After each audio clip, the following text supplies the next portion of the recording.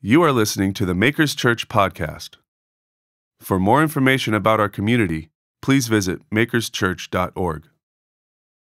Hello, welcome to Makers at North Park Baptist Church. My name is Shalise. If we have never met, I'm one of the pastors at Makers Church, and I am so excited to get to share. This is my first time sharing with you guys, with us as a joint family and community. And I'm very, very excited. So I'm a pastor at Makers. I'm also a high school English teacher. So pray for me, because it's getting to be that time of year where you're like, okay, I can do this, right? They say never ask a teacher if they want to be a teacher in like February, March. Wait till after summer break. And then it's like, yes, I love my job. I am also married to my beautiful husband, Drew, who is in the back. And he's working the camera today, so I'm like, get my good angles, babe, this side. I'm a dog mom. I have a dog named Lila, and the most boring Instagram account ever. If you asked Pastor Derek last week, he put me on blast, because apparently all I do is take pictures of my garden. And you know what? I don't care. Some might call it boring. I call it beautiful. You know, some people have children, and you take 9,000 pictures of your kids. I have butterleaf lettuce. It's basically the same thing. So, I get it, it's not super cool, but everybody has their thing that they do to, relax, to unwind. Over the last few years, I've really enjoyed gardening. It's been something that has brought me a lot of joy.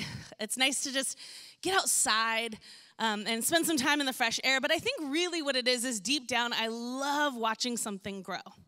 I love putting in the time and the energy it takes from that little seed, and then you see the little thing, you're like, babe, come quick, the cucumber has leaves, it's alive, and it's so exciting to just watch something grow and to watch all the hard work and the effort and the time that you've put into something actually takes fruit.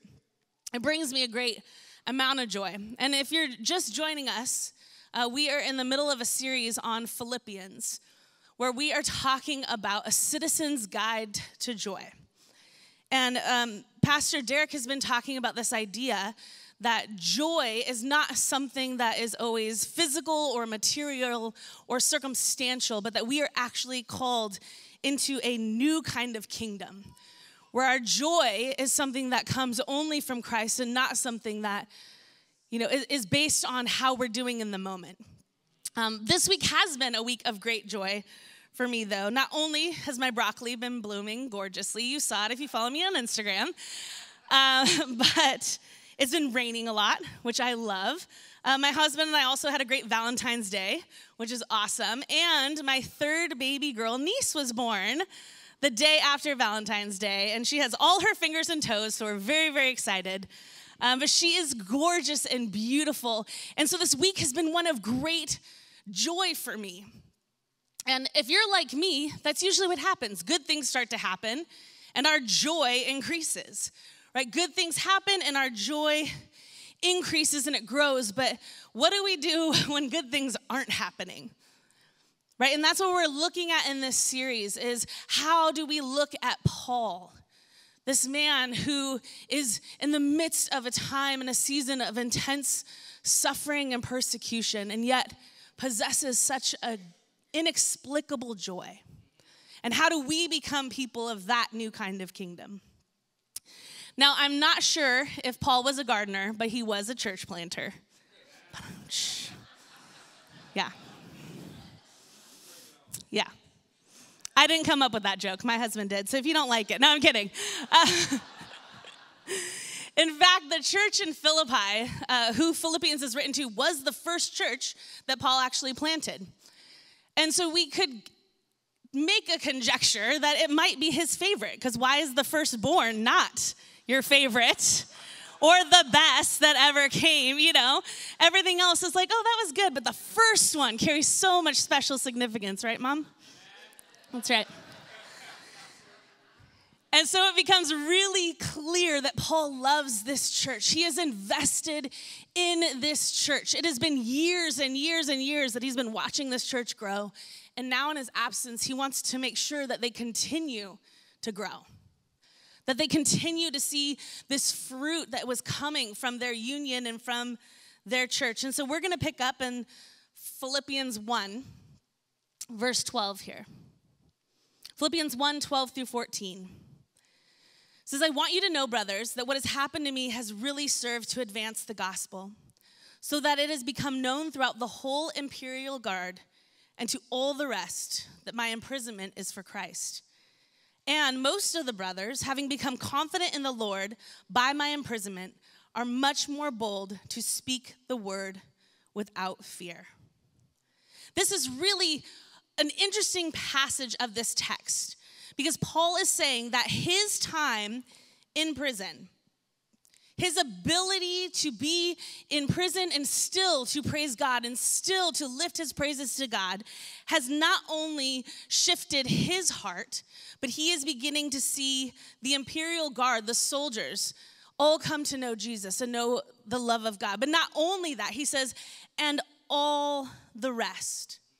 He says, not only is the gospel advancing, not only is the guard coming to know Jesus, not only all the rest, but he says even the brothers and sisters, the church, because they are witnessing the boldness of Paul, says they are beginning to grow. They are beginning to speak in boldness without fear. And this passage of scripture is so radical because what it tells us is that when we witness the boldness of others in the face of persecution and trials and sufferings, we can actually grow our own faith. I wish everything worked like that, right? I wish that I could watch other people work out and get muscles. That would be awesome. I wish I could just sit there and be like, yes, 5 more, you can do it. And then all of a sudden, like my biceps would get bigger.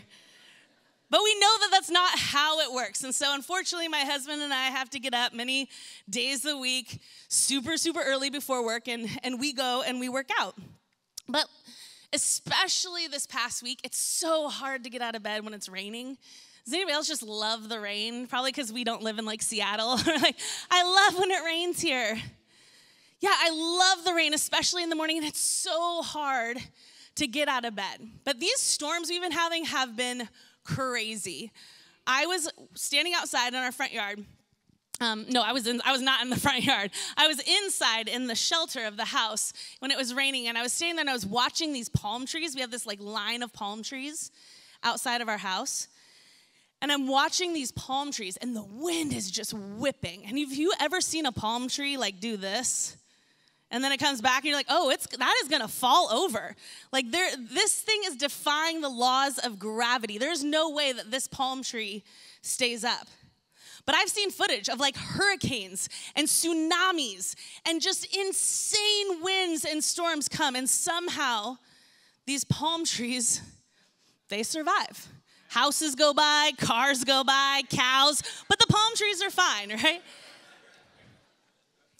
And I thought there's got to be something to palm trees, some truth that we can pull as a church. So these are our lessons for us as the church from Paul and the palm trees. But like, I got dad. That was also my husband. He's got dad jokes for days. Lesson number 1. Okay, lesson number 1. You have to grow deep and wide. A lot of trees, traditional trees, they have a root system that grows very, very deep. Palm trees are very different. Palm trees have adventitious roots. What adventitious roots mean is that unlike other trees, they'll grow a big root and then a bunch of little roots will actually jump off of that root. Every single root of a palm tree is connected to the trunk of the tree. It will grow hundreds, if not thousands, of tiny little roots that go out sometimes as far as 50 feet. There are so many roots that grow that you can't actually tell where one root begins and the other ends. They become so interconnected. And as I was thinking about this, I was like, that's supposed to be us.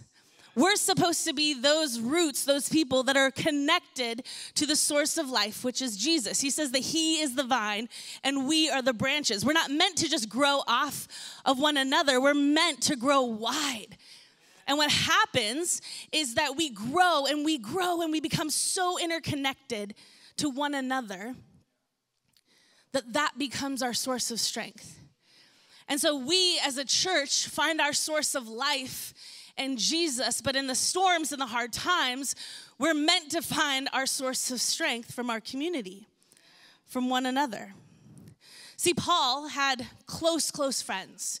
He even begins the book of Philippians by writing it from him and Timothy.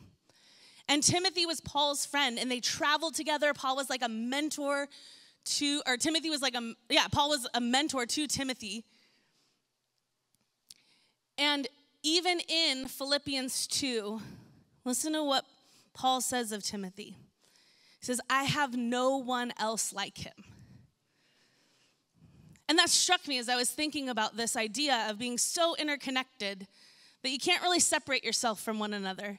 You know, whether Pastor Derek and Pastor Mark like it or not, 9 years ago, our stories became interconnected. And over the past 9 years, Derek and Mark and people like them have just been champions of my growth. They have watched me grow and grow, sometimes in the wrong direction, sometimes in the right direction. And we have become so interconnected that I can't help but think like there is no one else like them. I have no one else like them. And I'm sure you feel the same way. We all have people in our lives that we could say, I would not be the person I am today if it wasn't because of them. But to be honest, I didn't always want them around. I was like, I want to do what I want to do, and I don't want to have to need you. I don't want to have to rely on you or depend on you. I just want to do it myself. And then if I mess up, like, nobody else will be there to see it. It'll just be me, and I don't want to have to need you or have you support me or walk alongside me. I just want to do it on my own. But listen to what Paul writes to the church in Ephesians. He says, Ephesians 3, I pray that out of his glorious riches he may strengthen you with power through his Spirit in your inner being, so that Christ may dwell in your hearts through faith. And I pray that you, being rooted and established in love, may have power together with all the Lord's holy people. Being rooted and established in love, we have power together with all the Lord's holy people to grasp how wide and how long and high and deep is the love of Christ, and to know this love that surpasses knowledge, that you may be filled to the measure of all the fullness of God. So we can't just grow deep, we also have to become interconnected and grow wide. Lesson number 2, bend, don't break. Bend, don't break. Now, traditional trees, they grow in this cylindrical shape. It's very neat. It's very clean. If you ever cut a tree down, you can actually look at the rings. The rings will tell you a story. They'll not only tell you how old the tree is, they'll also tell you what the weather was like that year. Did you know that? Did you know you could cut a tree open and see what the weather was like 20 years ago? It will tell you how many storms that tree has been through. But not a palm tree, because there's nothing neat and cylindrical about a palm tree. It doesn't go out neatly in these little, it's mush. The inside is not even wood. It's like this mushy, fibrous tissue that becomes so malleable and interconnected that you can't tell where one part of it ends and one part of it begins, because it's all just this big mess of fibrous tissue together. Now, for those of you who like order and structure, that sounds like your nightmare. You're like, that is a stupid tree. We should not have palm trees, right? But isn't it interesting that the very thing that makes it messy is the very thing that keeps it from breaking? Because the fibers in a palm tree actually have the capacity to change and morph shape and then go back to their original form. That's why a palm tree can bend like 40 or 50 degrees in the wind and then go right back to its original shape without snapping. See, their strength comes from their flexibility. And I think the lesson for us that we have to learn is strength and flexibility have to go hand in hand. You ever seen those really strong people that can't like touch their toes because they walk like this? And they're like, bah, you know. You're like, that's great that you're super, super strong. But like, if you don't also have flexibility, that's why they tell you you have to stretch. And I'm always one of those people that's like, it's fine, I don't need to stretch. And then the next day I can't even walk because I'm like, everything hurts. If you grow strong, but you do not grow flexible, you will break.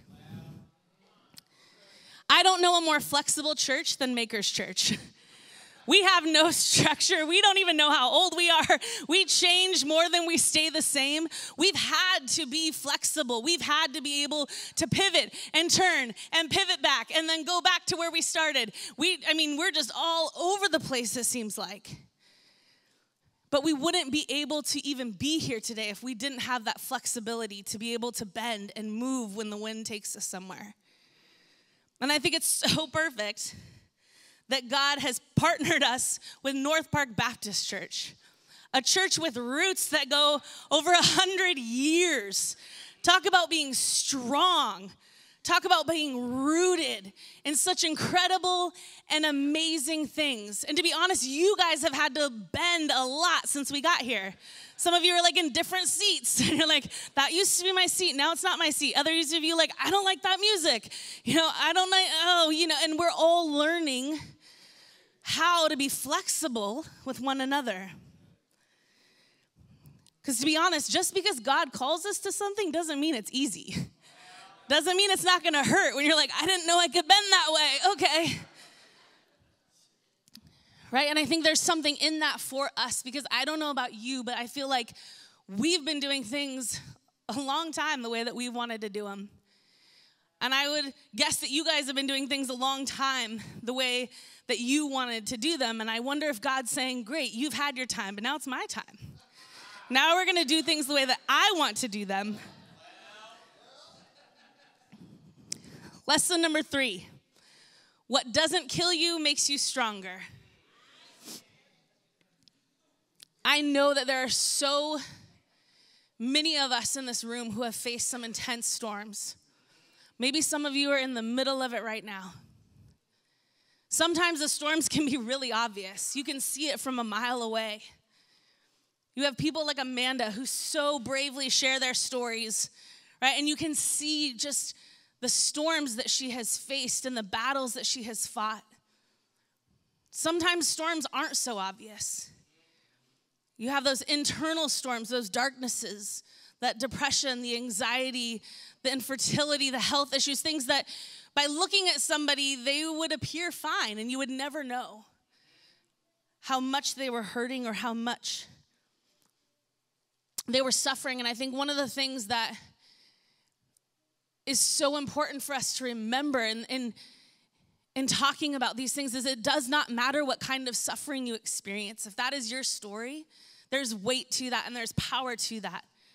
And I spent a lot of years feeling like, well, but mine's not as bad as that person. I haven't had that happen to me. And we start to play this comparison game as if we're not allowed to not be okay. As if we're not allowed to not feel our own hurts and our own suffering in the way that it comes to us. And I think because of that, a lot of times we prolong our suffering because we can't just name it and call it out and address it for what it is. See, I think what is beautiful about what Paul is calling the church into in this letter, he's calling them to hold on and to have trust in a God even when they don't understand what's happening. Right? He's in prison. And I don't even understand how Paul is in prison. And he's like, I'm worried about you guys. I'm like, if I'm Paul, I'm worried about myself. But he's in prison worrying about them. How are they going to survive? How are they going to get through this hard time? He wants them to know that it doesn't matter the storms that they're facing, that we are not alone ever in these storms. 2 Corinthians 4 says, therefore, since through God's mercy we have this ministry, we do not lose heart.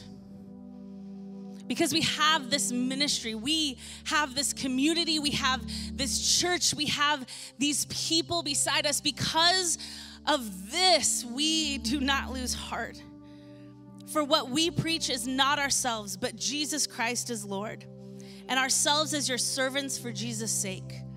For God, who said, let light shine out of darkness, made his light shine in our hearts to give us the light of the knowledge of God's glory displayed in the face of Christ. He says, you know where the light shines the brightest is in the darkest moments. He says the light shines the brightest in these darkest moments. In Paul's darkest moments sitting in that jail, he's reminding himself, the whole palace guard, everyone else, because of the suffering that I'm in, they are all going to know who God is. They're all going to know about the love of God. That doesn't mean that the storms are not hard. We would be foolish to think we could just say, well, God's got it, everything's better. And that doesn't mean that it is not going to be a battle, that it is not going to be a fight. That doesn't mean you won't feel the full weight of your experiences. That does not mean just because you trust God, you can't grieve and mourn and feel that hurt or feel that pain. But as we're wrestling in these moments with those feelings, this is the truth that I want us to hold on to. We are hard pressed on every side, but not crushed. Perplexed, but not in despair. Persecuted, but not abandoned. Struck down, but not destroyed. These storms will not break us. These storms will not break us, but they will shape us. See, we will come out of these experiences different. We will come out of them pushed and pressed and feeling that weight. He says, but we will not break. And I'm sure there are some of you sitting here right now who, through the storms that you have faced in your life, you feel broken. You feel different. You felt pressed and crushed, perplexed and abandoned. But the truth is, our brokenness does not disqualify us from being used by God. And this is the next part of Paul's letter to the Philippians. He says this to them. He says, some indeed preach Christ from envy and rivalry, but others from goodwill. The latter do it out of love, knowing that I am put here for the defense of the gospel. The former proclaim Christ out of selfish ambition, not sincerely, but thinking to afflict me in my imprisonment. What then? Only that in every way, whether in pretense or in truth, Christ is proclaimed, and in that I rejoice. See, this is such an interesting piece of scripture right here. Because he's talking about how everybody is coming to know Christ, but what's happening over at the church? So there's discontent amongst the church because of the way that they were preaching the gospel. He says, those people, they're not doing it the right way. They're saying things, but they don't even know you, Paul. They don't know about your suffering. They don't know they have no right. They have no right to preach a gospel that they don't even know about. And you could see them beginning to get frustrated with one another and angry, and they're not doing it the way that I want to do it. And Paul says, so what? Who cares? What then? Only that in every way, whether in pretense or in truth, Christ is proclaimed, and in that I rejoice.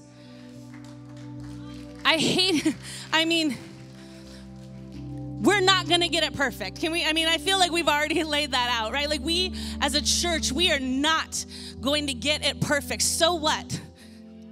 Can the gospel be bigger than that? Because I think that's what Paul is trying to get to. This is not about the way you want to do something. It's not about the way I want to do something. It's not if we have even the right motives. He's saying God can use broken people doing it the wrong way, and the gospel can still advance. And that is what brings Paul joy.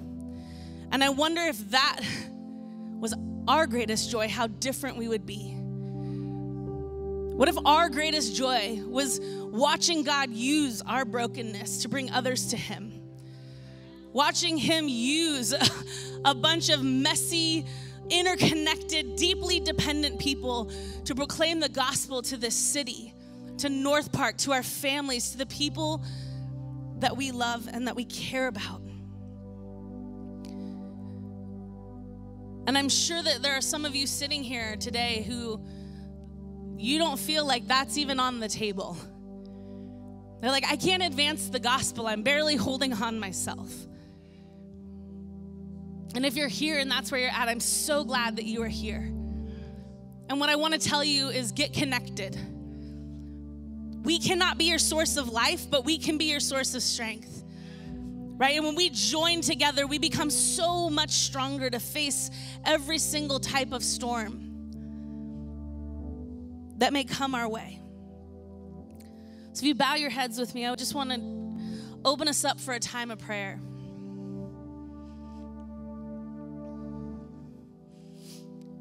Maybe you're here today and just the thought of even trusting again, whether it's trusting a church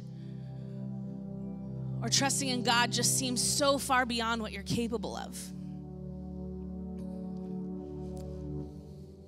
Maybe you're here this morning and you've just felt like you're so alone in the things that you have been facing.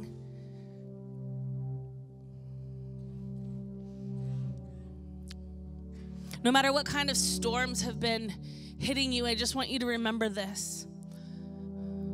Most trees grow deep and wide roots long, long before they ever grow a branch, long before you ever see any fruit. And just because you can't see what's happening does not mean that God is not moving and he's not working and he's not strengthening you where it matters and not giving you strength and sustaining you where it counts.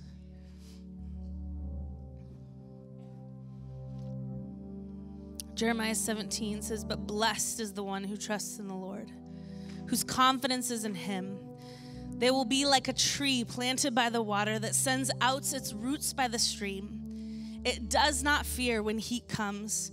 Its leaves are always green. It has no worries in a year of drought and never fails to bear fruit. So if that's you this morning, if you are here and you are just facing a storm, it doesn't matter how big or how small, I just want to pray with you and we want to lift you up and praise this morning. So if that's you, if you would just raise your hand this morning, I would love to be able to pray with you with every head down. If that's you and you're just, oh God, I don't even know where to go from here. God, you see every hand that is lifted.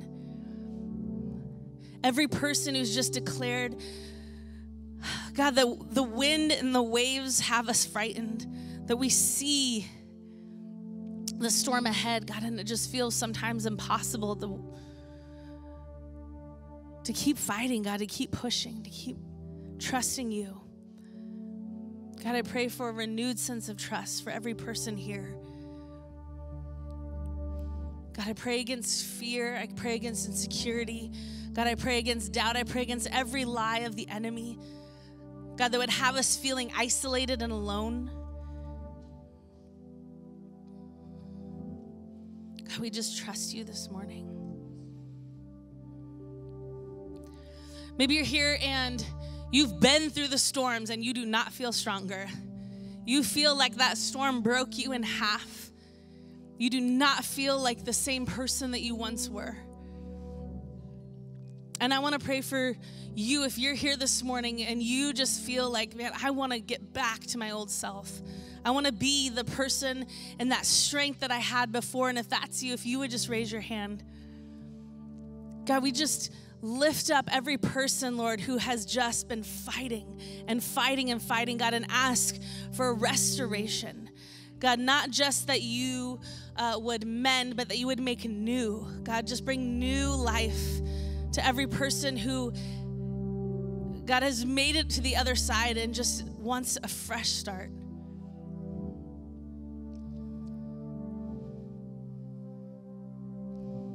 Psalm 92 says, the righteous flourish like the palm tree and grow like a cedar in Lebanon. They are planted in the house of the Lord. They flourish in the courts of our God. They still bear fruit in old age. They're ever full of sap and green to declare that the Lord is upright. He is my rock, and there is no unrighteousness in him. You are listening to the Makers Church podcast. For more information about our community, please visit makerschurch.org.